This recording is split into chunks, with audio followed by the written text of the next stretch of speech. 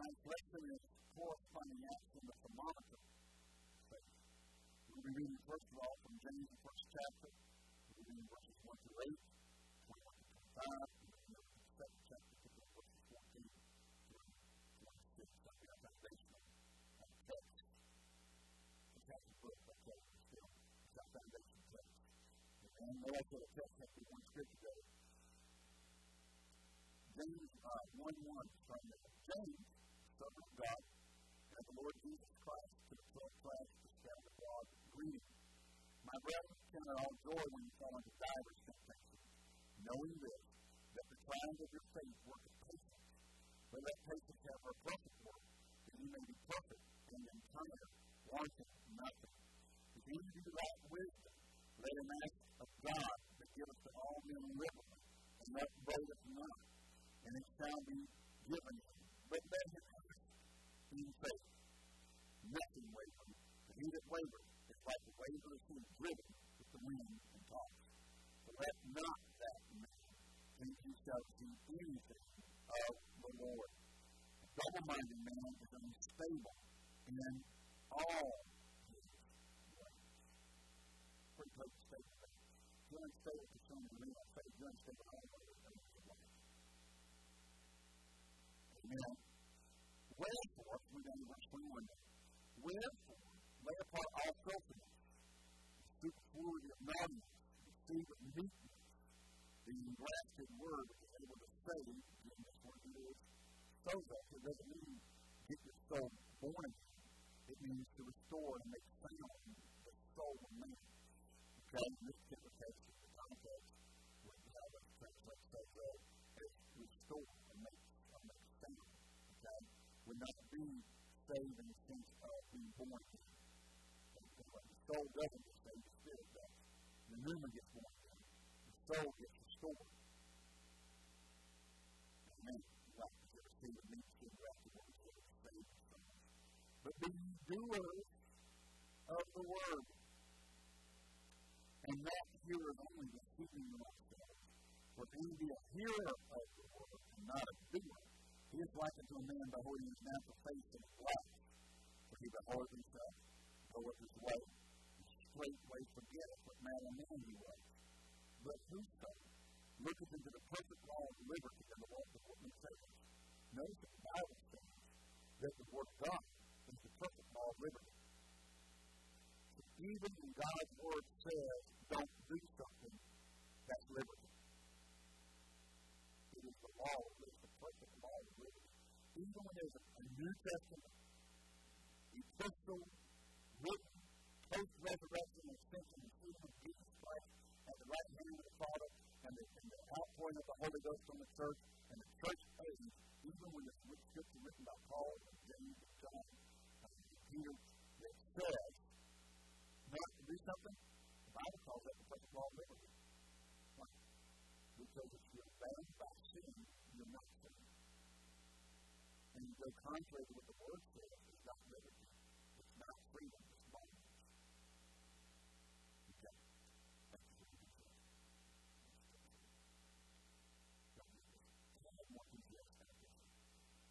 But whoso looketh into the perfect law of liberty and continueth therein, he being not a forgetful, but a doer of the work, this man shall be blessed in his deed. Jump in chapter 2, verse 14. What does it profit, my brethren? Though a man say he hath faith and have not works, can faith save him? If a brother or sister be naked and destitute of daily food, and one of you say to him, depart from these, be warm and filled, notwithstanding you give them notwithstanding to me, but to the body, what does it profit? Here he's talking about faith and works right now. I'm saying before we get too far down in works, he's not talking about the works of the Old Testament. He's talking about the miracle. He's talking about action corresponding to faith. I confess you're blessed. Be warm and filled, and shut the door. Yeah. You got some people that crazy. What does it profit? Even so, the faith hath not works. Even so, faith, if it hath not works, it's dead. Being man may say that I have faith and I have works. Show me that faith without thy works, and I show you my faith by my works. Thou believest that there is one God, thou doest well. Isn't that good enough? The devils also believe and tremble. Well, thou know on the man that faith without works is dead. Was not Abraham our father justified by works when he offered Isaac his son upon the altar? Seest thou how faith wrought with his works, and by works of faith made perfect? And the scripture was secure which said, Abraham believed God, and was imputed to him for righteousness, and he was called the friend of God. You see then that by works a man is justified, not by faith only. Likewise also is that not right to have the heart justified by works, which he received the messengers and has sent them out another way. For as the body without the spirit is dead, so faith without works is dead also. Okay, let's go to what you mentioned here. A lot of people teach and say, unless you rightly divide the word of truth. And the big difference, people sit for a long time, Paul and James argue or in disagreement about words. Well, if you look at this, the English translation of the word works, you just simply go on face value, saying the same thing, referring to the same thing, and yet they would be in disagreement. But James makes it very clear that his work he's referring to is not. He said, do not Abraham when he offered Isaac, was not about the works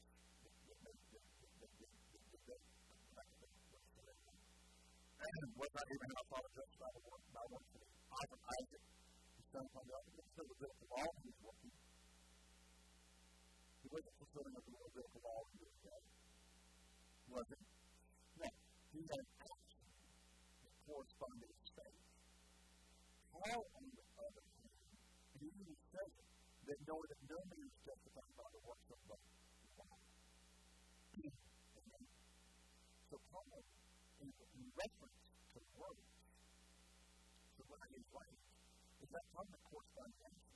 He's writing from a Jewish mindset that we are not justified by the works of the law. We are justified by faith in Christ. James, on the other hand, is balanced. Not compromised. We tell us that you keep getting balanced. Something that you need a little unbelievable with your faith. That's not balanced. Okay? It's in sweet and sour chicken. Alright? Don't serve a little salt. And my wife makes some of the best cookies you'll ever eat. You know what she puts on them? She offsets the sweetness with the salt. With every branch. Your mom's the best branch. It's salt on the top. Put it on together. That's what I said, that little sweet taste. I'm not talking about that. I'm not talking about sweet fat. I'm not talking about the unbelievable fat. I'm not talking about what's sin and unforgiveness. I'm talking about the difference between two concepts. Paul, in reference to works, is referring to following after the Levitical laws, the law of Moses, following after the Levitical ordinances, the restrictions, and things they must do in order to obtain righteousness. Okay? Can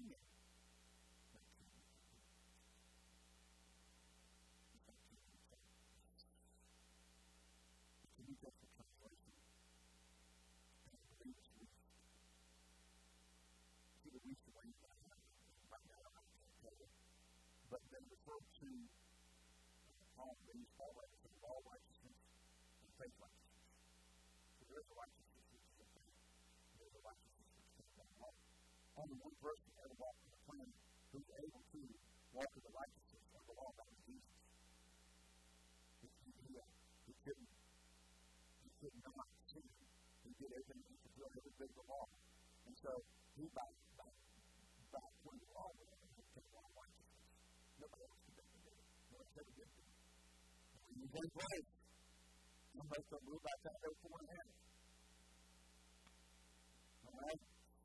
Now, the reference here is Paul referred to the works of the law, but he said works. He used the term works. He said he's writing for Christ. He is making reference to trying to work the Levitical law, bringing the right sacrifice. What whatever they all the ordinances and commandments, trying to do those to be righteous before God and receive His faith. James, on the other hand, is coming from a position of believers who live in by faith.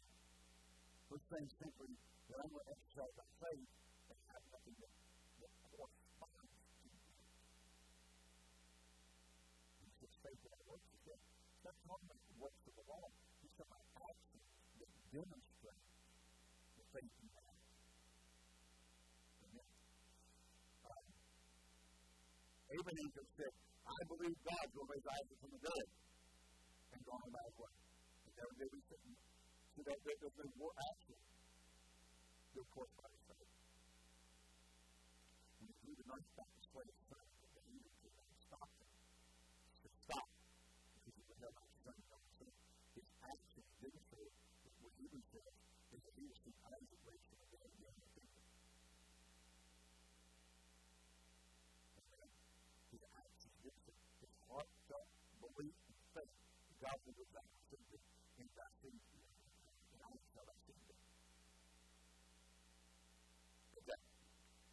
Now, Luke chapter 1, verse 25 says that he that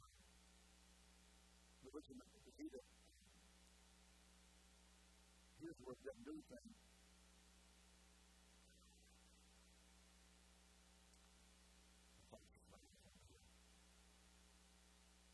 These are represented in front of all of the kingdom. He did not forget to be able to do the work. This man is blessed to do the work. ASB says, I do it at work. Do with it, working. I do it. I do with it, do it. Amen. But be ye doers of the word, not hearers of the word. I do with it, work of the word. So the subject of chapter 2 is continuation of the subject of chapter 1 and 2. And faith, the word works here is not registered works of all rather, but works to be a normal response to faith action. Now, I've seen people try to do actions to prove to them that they faith. Talking about. We're talking about actions that are birthed out of a faith.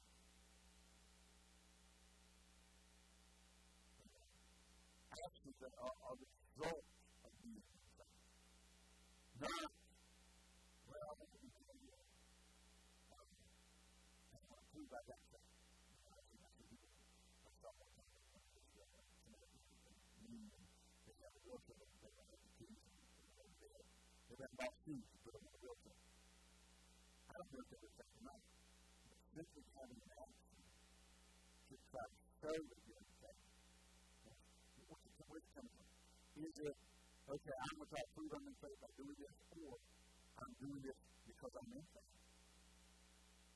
I know what it is. Abraham wasn't just trying to prove. He was just trying to prove he was in faith, and he wasn't in faith. The Jews we killed Abraham, Isaac, and somebody. Separate from something. I mean, another name. We know about Isaac. Abraham may have struck out as a father of faith, and God raised up somebody else. In teaching on faith in the past, you hear people, well, do something like this. They can't do that. Do something you can't do. Well, if you're in faith, do something you can't do. You can do this. Don't sit there and try to prove that they're like in faith. And you try to say you can't do it. No, are you in faith? It's the action birth out of faith. That's what it is. Make sure you do. I'm not talking about being over-analytical, but understand, don't try to go out and do something to prove to everybody else you're in faith when you know you. You're not in faith. It's for you. Come on in. Let's do something. What's the best? This is one of my people came from my youth church. Hallelujah. Okay. All right. So, in other words, you know in your heart if you're in faith or not. Come on. How many remember when you gave your heart to Jesus? You gave your life to Jesus, and you got born again. Anybody remember that? Did you go to the altar to try to prove everybody you were in faith by getting saved? Or does faith arise in your heart and you respond to an altar call and you respond to someone praying with you to lead you to the Lord? And just the next progression in, yes, I believe that, and you're doing it because you believe it. Well, I'm going to prove to God that I believe it, because you know that I have faith in faith, and I'm going to pray the prayer. No, you didn't think that, did you? What happened? Somebody said, if you believe Jesus, Lord, come on down here tonight and step in the worship of your altar call kind of situation. And you got it right down there. And you did it so good because you believe what they were preaching and you want to be saved. It was the progression of the responsiveness. You responded to what your faith was saying. Listen to Greg Jones last night, teaching Pastor Raymond. And he was talking about how the faith is our master. We are not the master of faith. Faith is our master. Faith tells us what to do. We don't tell faith what to do. Your response is faith. You believe by faith, and then it tells you what to do. One with the issue of blood. Sits on the bed of affliction. It's seven main things in these positions for 12 years. When she heard of Jesus, came in the press, and touched the hem of his garment. Before she said it, reached it, she said, and kept on saying. That's the testimony of what happened. Faith came, and she said, and took all the out. And she responded to what she was saying, not doing it. She began to go do it. She wasn't going, you know what? I got to act on my faith and prove.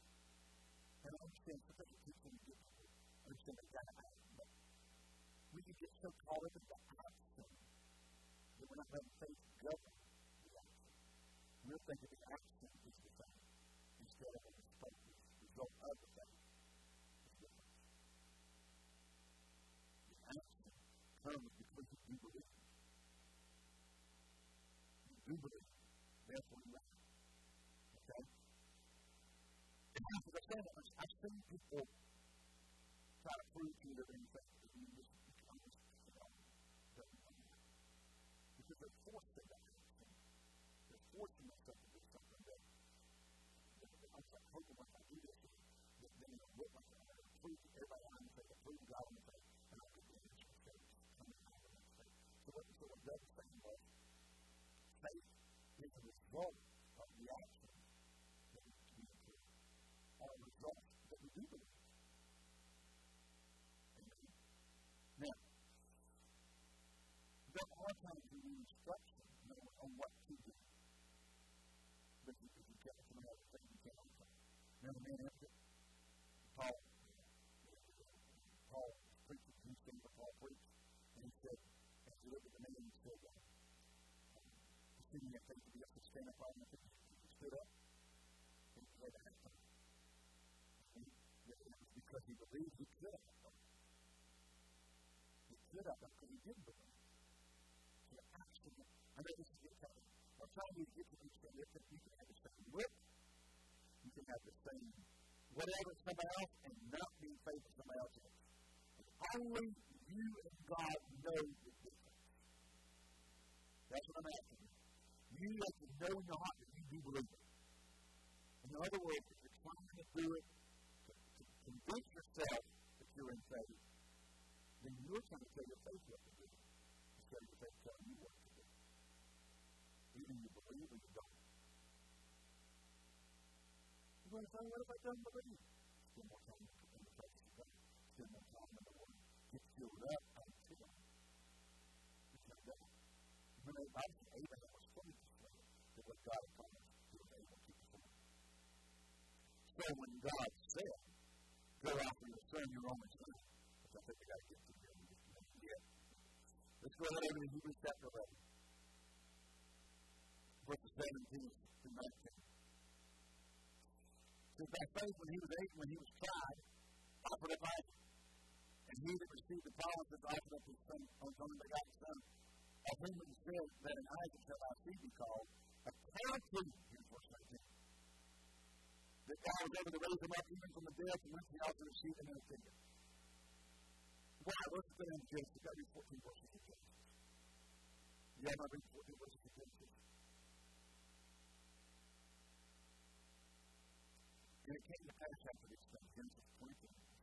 I should tell you where I'm going. Genesis 22:1. 2:14. It came to pass after these things that God did kill Abraham. I'll tell you something here. I know the Bible says, that none of these kids that God took them and leave it. Come to different things. The word tempt here means truth. It does not mean tempted as you try to get you to do something wrong. It's a different meaning. Okay? Because it makes it very clear when it says God, James says, God tempts them and God tempts them and leave it. So, every man stands and something tries to draw away with his own works. Here, God's not trying to draw him in the works. He's proving it. He's giving it to him. David told Saul he would not wear his armor because he would not prove it. Amen. There's a lot of people who've heard a lot about faith and never proved it. Never worked it out. Got a lot of knowledge about it. Heard a lot of things. Read all of their David's books. Read all of Brother Copeland's books. Read all of Glenn Price's books. Read all of Copeland's books. Got all of them. Read them all. Heard all the pieces. Seen the videos. Been to all the conferences. I think things are. Read them. Been there. Seen the videos. Gone to the conference. Haven't made it something. And even after all that, you can have a lot of knowledge about faith and never prove it. Let me say something. Exactly what happened to Jesus when he was led after he was baptized in Jordan by John. And the Bible says he came up and said, God descended upon him, and the Father told him to go. And he said, what's the heck said, this is not the right son of you, I'm well pleased. And next thing he says, and Jesus was led. Jesus, being full of the Spirit, was led and willing to tempted the devil for 40 days. He proved the honor and the wilderness. And he overcame the lust of the flesh. And he overcame the lust of the eyes. And he overcame the pride of life. And the Bible says, right before we got back to the temple in Luke 4:18, it says, and Jesus returned not full of the Spirit, but in the power of the Spirit. He went in full, he came back to the power. He proved it. Abraham has a promise from God. What? Then Isaac shall thy seed be. God proved it. He's going to be the follower by faith. He's got proved on him. Amen? So God did prove Abraham. He said unto him, Abraham, and he said, behold, here am I. He said, take now thy son, thine only son Isaac, whom thou lovest, and get thee to the land of Moriah, and offer him therefore burnt offering upon one of the mountains which I will tell thee of. And Abraham rose up early in the morning. We don't have an argument. We don't have, God, you've got to be kidding. Oh, God, it took me 25 years to receive and get the promise. Oh, God, I tried to get you to take Ishmael, and you wouldn't take him, and now here I am, and you want to take him, no. Actually, before Ishmael, he tried to take the steward of his house. Abraham kept offering that stuff, finally got it right, and got the promise. Now God comes up and says, now let's sacrifice it to me. See what as you grow in faith, you learn. You can trust God. Now God didn't kill his son, and then tell him to trust him. He didn't kill his wife and said trust him. He didn't give Abraham cancer and said trust him. People don't do this stupid stuff. And so I get angry with people teaching other people stuff and messing with faith. People are coming along and getting messed up because people tell them stupid stuff. God did prove Abraham, but he proved it by wanting to see what he would do when he told him to do something that was beyond the pale. Because he had a promise. Now here is an irreconcilable thought process. God said, I'm going to bring the seed to your son who's had their children. That's why I'm going to do these things. And he tells me what's up. How to reconcile the paradox here of the promise of God and kill the promise. And Hebrews tells us, accounting that God was able to raise him up even from the dead. Why? Because God gave him a promise. And the promise had to be fulfilled. Because God is not a man that he should be, nor a son of man that he should repent. God didn't change his mind about Isaac. Y'all really don't know. Hallelujah. So Abraham made the prayer in the morning, saddled his ass, took two of his young men with him, Isaac his son, and played the wood for the burnt offering, and rose up and went into the place which God had told him. Then on the third day, Abraham lifted up his eyes and saw the place afar off. And Abraham said to his young men, listen to what he says. He's not making a faith confession in the sense he's trying to. Let me diverge just a tad bit here. When you're confessing the word that you don't believe, you know what I'm saying? Make your faith confession, but you're really meditating on it. It's meditation, it's not confession. It sounds like a confession, but it's meditation. You're feeling it. See, the confession of faith is, I believe, therefore I speak. That's confession. If you do it the other way, in other words, if you're speaking it to believe, it's not confession. It's meditation. And that's thoroughly biblical. But let's get it straight. We confuse people who say, well, make a good confession. No, make a good meditation. Because the word meditate in the New Testament, and what it means to mutter, right? Actually, the Bible means to mutter. You mutter. Everybody hit your finger. Hit your finger with a hammer. You will mutter. Amen? Try to get something to work and it won't work. And what's wrong with you? It's the junk. You're muttering. We need to talk to yourself. And the Bible tells us to feed on the word and speak the word consistently to ourselves. It's muttering. It's meditation. Yet, the spirit of faith says, as it is written, we believe, therefore we spoken, we also believe, and therefore speak. The spirit of faith is a confession of faith. It's speaking what we believe, not speaking to believe. Speaking to believe is meditation. Speaking what we believe is confession. Okay? They sound just alike. If Carol was sitting there saying, well, I believe, according to 1 Timothy 2:24, that makes Christ do something good. And she's meditating, building faith up in her to believe, it would sound like her 5 minutes later today. I believe that I received my healing according to 1 Timothy 2:24. By his stripes I'm healed. The healer is the same thing. But the heart makes the difference. It is your heart. Jesus said, Mark 11:22, actually. Therefore, he said, he said, be thou moved, be thou cast into the sea. Shall not doubt in his heart, but shall believe that the faith he has come against their own works shall be saved. We got a lot of people. We're trying to mimic confession. It's really meditation, but we're confused because we call them the same thing. And I've tried for years not to do that, because I don't want people confused. I want to understand that if you're speaking the word like Joshua 1:8, this book of the law is not the part of that man.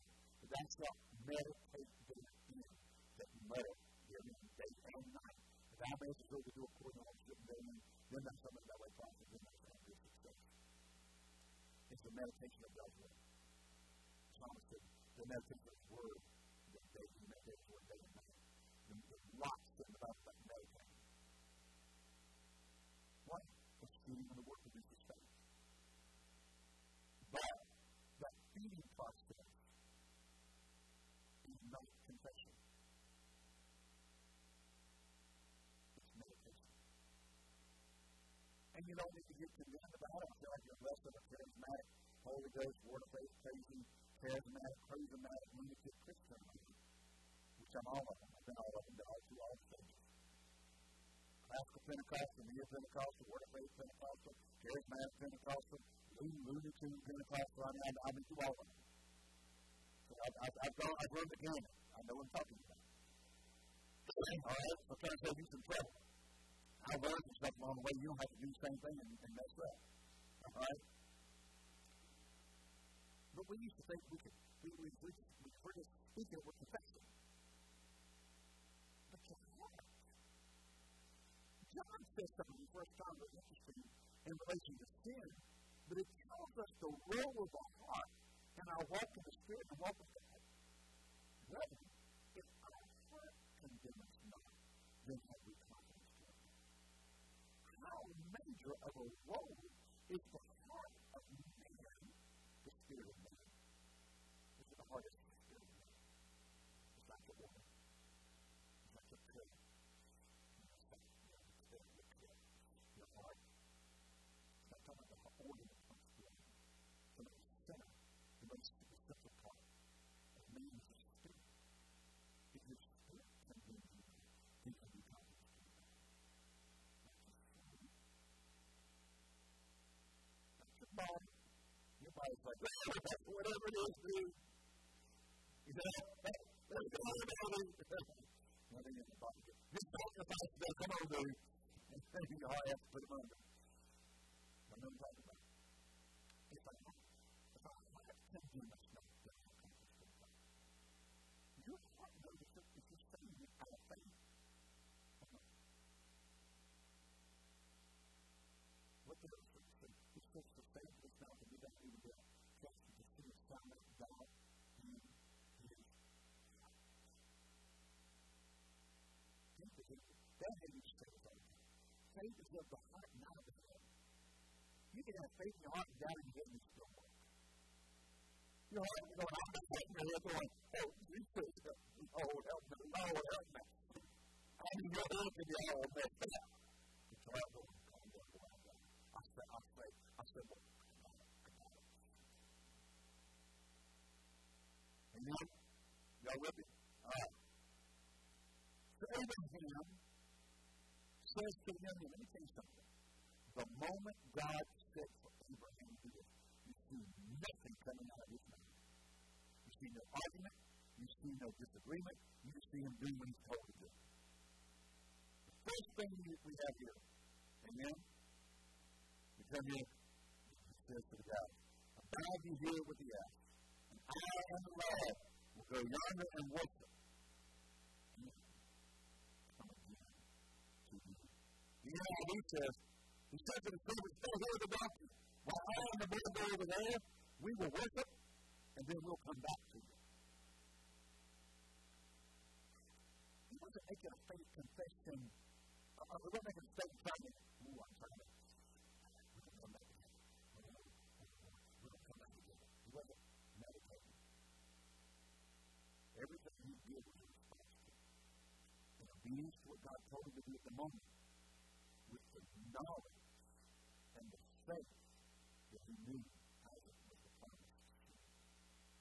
And if I obey God here, he's going to have to raise it from the dead. Because he said, Isaac is my seed.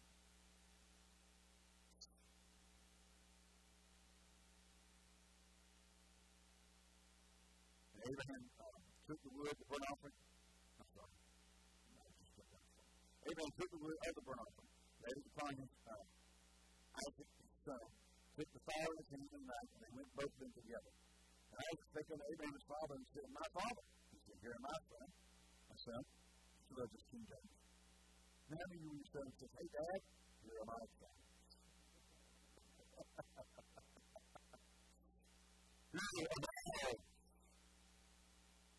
He said, behold the fire and wood. But where is the lamb for burnt offering? Now stop. I was starting to kind of get a little work in there. Got the fire. Got the wood. Dad's going to come in to offer sacrifice. There's a problem here, Dad. Ain't no sacrifice.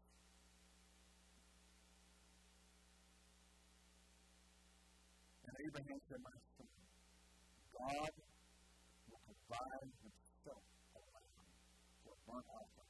So they went both of them together. As we said, provide himself a lamb. Jesus, God provided himself as the lamb eventually. they came to the place which God told them of, and Abraham built an altar there and laid the wood in order and bam out. They got their eyes going. And then here comes Dad, the rope. Yeah. You said the Lord was going to sacrifice. What's that offering for dinner? I was on the money.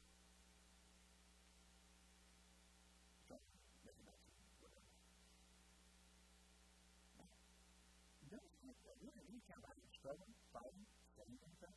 Honestly, really don't. Isaac was son, laid him on the altar upon the wood. And Abraham stretched forth his hand, took the knife to slay his son. And the angel of the Lord called out of heaven and said, Abraham, Abraham. He said, Here am I. Did I say that? He told the Lord that, told Isaac, and told the angel that. Here am I. Here am I. He said, Lord, I'm not going to hand upon thy lad, neither do anything unto him, for now I know. Is that true? Thou fearest God, and thou shalt not withhold thy son, thy only son from me. And Abraham lifted up his eyes, and looked, and behold, a ram behind him, a ram caught in a thicket by his horns. And Abraham went and took the ram, offered him up for a burnt offering in the stead of his son. And Abraham named the place Jehovah-Jireh, for the year. Really, it's why it's W-H-E-L-A. 4 letters we don't know how to pronounce. It's for Jehovah or Yahweh. Either one of those translations of those 4 letters is from the Germanic descent of translations Jehovah was used. But you could have gotten anywhere and they start putting Yahweh in the Bible. The same 4 letters, 4 consonant word, Y-H-W-H, which is the covenant name of God. But you name the place Jehovah-Jireh, as it is said to this day, in the mountain of the Lord shall be seen, or, can be literally translated, the Lord is my provider, or the Lord made provision. Amen? So here we have, notice back at the Hebrews, verse 13 of 11. By faith Abraham, when he was tried, offered up Isaac. And he that had received the promises, offered up his only begotten son, he had received the promise. Folks, Abraham had received the promise. He had received it. He was in faith. His actions were being governed by his faith. God said to offer him up. In 19 chapter, verse 15, I think it was said that in Isaac shall thy seed be called. God gave the promise. He had received that promise. He was living his life in accordance with the promise of God that Isaac was his seed. Now God comes along before Isaac is married and producing children. He says, kill him. On an altar to me. And Abraham says, okay, I'll receive the promise. I'm going to interject you. Because you got to say, what's happening? I received the promise. And the promise is my seed to be cut, but in Isaac shall my seed be cut. You promised me that. Now you're telling me to offer on an offering and burn it as a sacrifice. The only way your word could be fulfilled is that when I do that, I stand back and you come down those actions and you raise him up from the dead. And since, and then verse 19, accounting that God was able to raise him up even from the dead, from whence he also received him in a kingdom. Abraham, before he had to get that mountain to make sacrifice, by his confession of faith, not his meditation, his confession of faith, I will come again to you.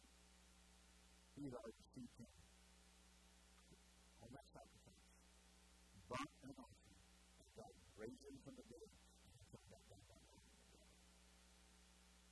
He had received that in his spirit. It was what his faith was. Why? Because God gave him the promise and the only promise to be fulfilled in light of what God now had commanded him to do was God had to raise him from the dead. And Abraham's faith received that corresponding to faith. There's no other way for it to happen. And he had his faith had taken him through the process and received the resurrection of his son. Before he ever offered.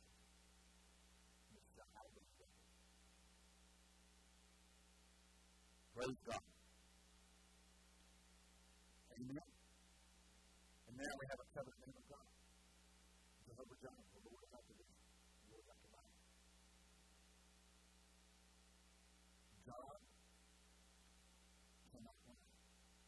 So when you're walking by faith and your faith said, I have the answer, and circumstances come up and say, I will destroy your answer, God will resurrect his promise and bring it back. Now, in this, because of the action of Abraham, the covenant action of Abraham,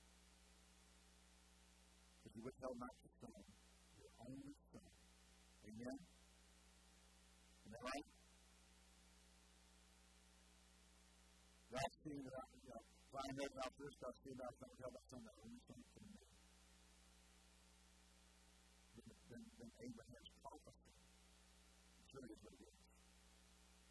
God provides stuff away. The covenant was first. Abraham wouldn't give his son. God didn't give his son. And he did crucify him.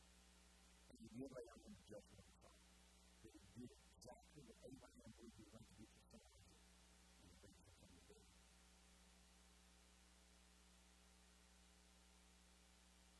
Jesus said, destroy this temple in 3 days, I'll raise it up. Told the guy, today you'll be with me in paradise. Amen. 22nd Psalm is a quote of Jesus on the cross. He said, I will declare my name among the brethren. Look at 22nd Psalm. He says, and then, you get down there, there is Jesus on the cross. My God, my God, my God, what is that to me? Hallelujah. The land of nature, the gaping upon him, the mouths. They're mocking him.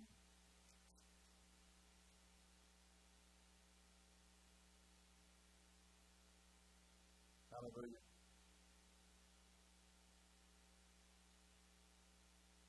Verse 22. Thank you, Pastor. Thank you. All right. Jesus says, first we're going to save you from the lion's mouth, if thou hast hurt me, from the horns of the unicorn. He's crucified. His spirit stretches by him. He's being tormented and paying the price for man's sin. I will declare thy name to my brethren in the midst of the congregation. Will I praise thee? Now, Hebrews says, in Hebrews chapter 12, it says he could have joy that was set before him. He endured the thing that was what? He had received himself raised from the dead. He looked through the cross to the other side and saw himself raised from the dead. But told them, he was said, I'll raise you up from the dead. Hallelujah. He gets his place in the 22nd Psalm. Now, most scholars believe he quoted the entire Psalm while on the cross. Because in one gospel says, he says, my God, I have to say to me. And then in another one, he says at the end, he says, it is finished. Now, the word it is finished,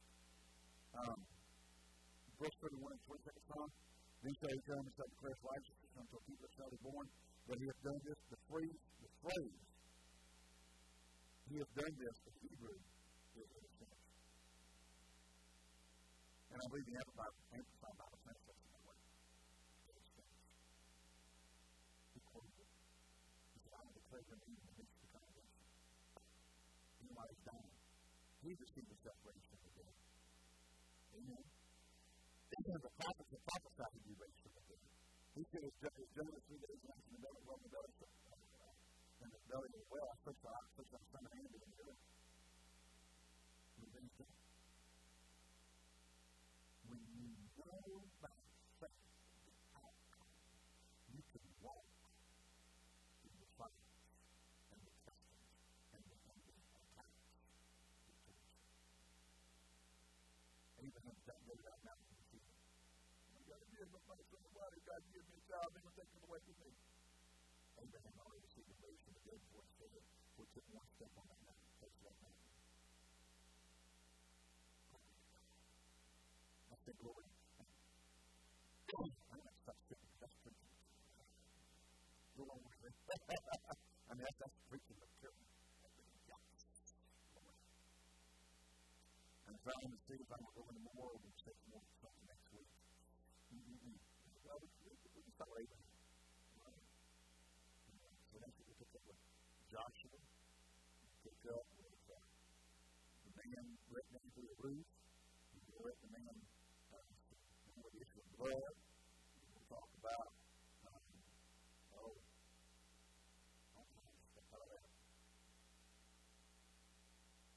all have to do with corresponding faith. The thermometer of your faith. Corresponding action of the thermometer. Corresponding action of the thermometer of your faith. Again, what actually is produced on what you believe. Not actually try to get you to believe. You can speak and it's full of faith out of your heart. Have you ever tried to make a faith, quote, unquote, faith confession? And your own ears hurt you, and you don't believe that. And you do in your heart, you don't believe that. They don't believe it. Yeah, that's right. I agree with you, brother. Hallelujah. You can't agree with me. I don't believe myself. And this is not what people feel about. You have a look at it. And if you locate yourself and see that you're not, and if you're hearing your own words come out of your mouth, and your own heart saying, you don't believe it? Don't keep trying to act like you do. Go do something about it. Go get into the Word. Meditate on the Word. Speak the Word. Feed on the Word. Until when you do say it, and it comes out your mouth and your heart goes, amen. You believe it. Instead of going, I'm not about the thing saying, yeah, I agree with you, but you don't even believe it. Don't be arrogant. Don't be full of pride.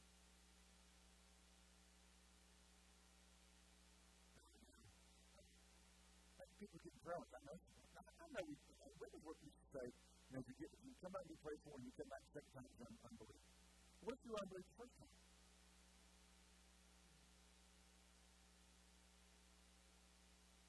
I'm serious now.